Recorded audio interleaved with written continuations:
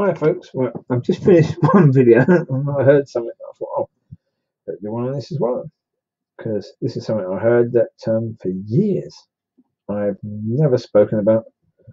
I've never actually shared an opinion on this thing because I didn't actually understand it. So what I'll do is, first of all, I'll play it. Can't play much because of copyright.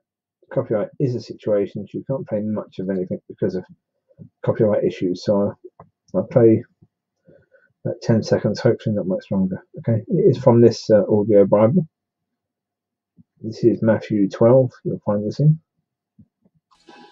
Then one was brought to him who was demon-possessed, blind and mute, and he healed him, so that the blind and mute man both spoke and saw. And all the multitudes were amazed. Could this be the son of David? Now when the Pharisees heard it, they said, This fellow does not cast out demons except by Beelzebub, the ruler of the demons. But Jesus knew their thoughts. Right.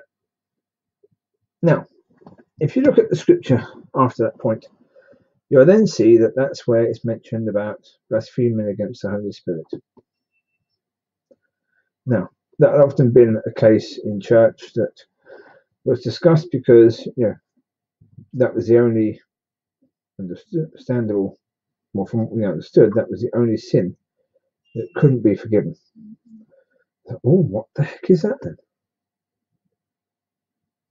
Well, we were all surmising, well, what could that be? What on earth would that thing be?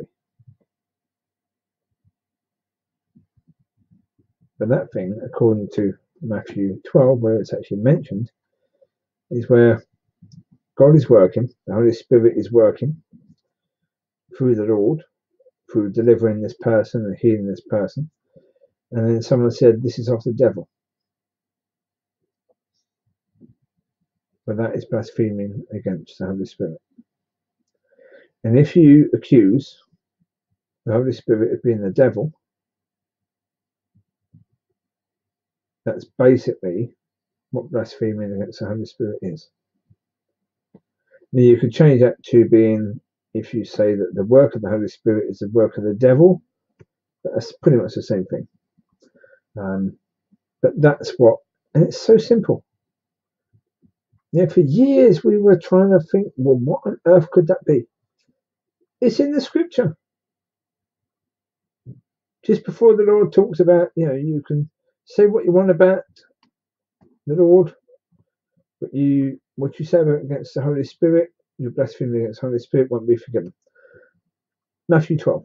So just a bit earlier than when he said that, he's talking about what is actually the blasphemy against the Holy Spirit. It's like, Jesus, right, okay. And that's the point. That in so many cases, we can overlook the obvious. And in that one, we have for years overlooked the obvious. We just didn't see it. I never heard that preached upon in church, explained in a church. Never heard that. Because again, they keep away from it. And part of the reason why they keep away from it, because they themselves, many of the churches I've been in, have blasphemed against the Holy Spirit. They said they don't believe in tongues. They don't believe in healing. They don't believe in that the Holy Spirit is supposed to come through us now. They think that's dodgy stuff. You're very close to blaspheming against the Holy Spirit now. That's why they wouldn't preach on it, you say. They didn't understand it. But it's right there.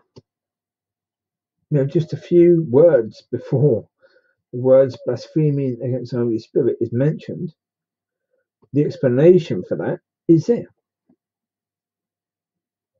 And it's like, I've been a Christian since 1994. And it's like, wow. 26 years now. And just through the audio Bible being on in the background, I was just doing the point of exporting the last video as an MP4, and then heard that. Oh, really? It's okay. Right. Okay. So I played it again. It's like, right. Yeah, that's what it said. Okay. As simple as that then. Yeah. I better share that then. I mean, it's quite possible that, in other places they understood that years ago. That's the thing about it, is that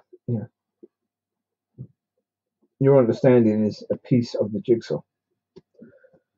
Part of the purpose of these videos is to share whatever understanding God gives me. I share it so that I'm trying to share my pieces, or my piece of the jigsaw, so other people can get my piece, and then with their piece and my piece, and maybe if other people doing the same, you can see the picture a little bit more clearer.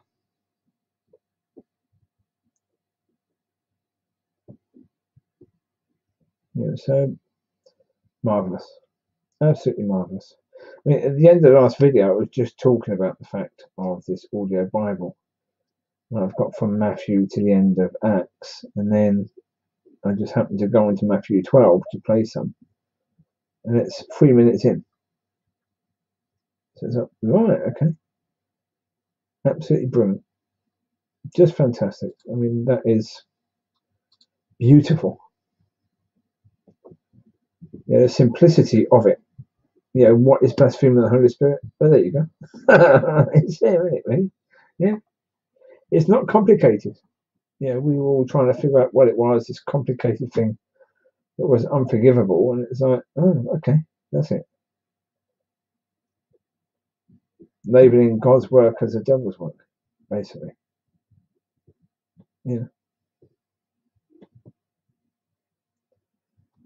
Oh, that's unforgivable. That's if you do that, you're in big trouble. The problem is, where's the line for that?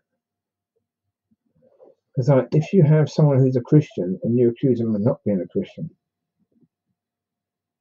you accuse them of being something really bad,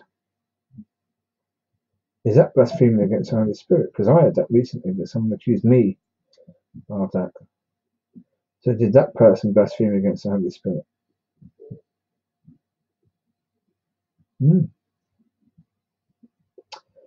It is fascinating, really. It opens up a whole new area of, okay, how far does that reach? It may reach incredibly far. Yeah. Probably not, though. Probably not, but it may do. But even that, I mean, is that really unforgivable? Can you be forgiven of that if you really repent? Yeah. I think you probably can.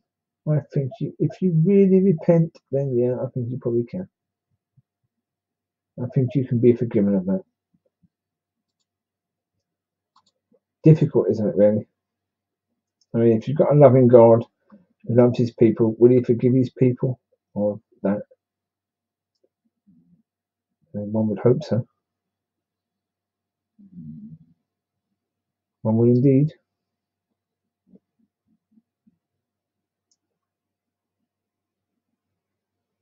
There's one thing with the virus, though. I've had more people watching my videos.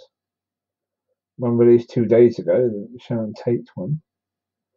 Sharon Tate, a Terror Ending. That's already had 13 views. Hey! Double figures! So I don't think I'm going to get overly excited by that, really. As good as it is. So, yeah. The last one's done anyway. That's now available for people to watch. It was a bit long. I did apologise at the end. 31 minutes. Yeah, it's a long time. So hopefully I didn't waffle too much on it. With this one is, I mean, I could go on more about the fact that the church hasn't spoken about this when they should have done. All that, I could certainly say all that stuff. I don't see the point. Really. It is good the way that something that was not understood for so many years, something that was like the big, misunderstood thing, this massive thing that could never be forgiven. What would it be? And there it is, right there, in the same line of conversation. It's right there. So brilliant. But there you go. That'll do for this one. I just thought I had to share that because you don't know how many other people would be in that situation. And it's where, the Holy Spirit worked through the Lord and delivered someone who was possessed and healed that person. And then the Pharisees come on and accuse that of being the devil that was doing the work and not God. And that's blaspheming against the Holy Spirit. So there you go. We can tick that one away now. We can give it a tick. We understand that one. Now there's just the rest of the 727 million things that we don't understand that we need to tick. So, 26 years to get to that one. How long to get to the next one? I don't even know what the next one is. But anyway, you take care. God bless. And be wise in this time and use the time wisely. We've got however much time. I mean, there were people even talking today about it possibly being a much longer time of lockdown, because they're expecting it to be quite likely that there will be a second wave of this virus. That once we come out of lockdown, there'll be a second wave of it, in which case we'll have to go into lockdown again. So maybe the best way to do it is have lockdown for a bit longer, and then you won't need necessarily to have a second wave. But time will tell.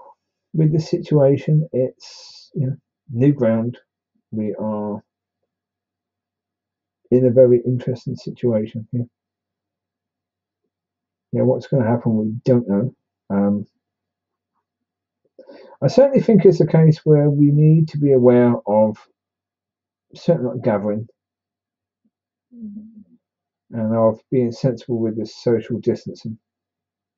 We've got to be sensible, unless God has told you. If God wants you to pray for somebody, then go and pray for them. Go and lay hands on them. Do all that, because generally speaking, we know biblically speaking, God says if you drink poison, it won't hurt you. If you are acting in His way and His will, and you drink poison, it won't hurt you. If you get bit by a snake, you won't be affected by it if you're in His way and His will. So if God wants you to do something which puts you in a position in the hot zone of this virus, then that hot zone won't affect you. So if you're going into it out of your own will, then you've got to be aware that you're putting yourself and many other people in danger. So take care, God bless, and I will speak to you soon. Hopefully not as soon as the last one in this one, because that was very, very quick in between. So, okay.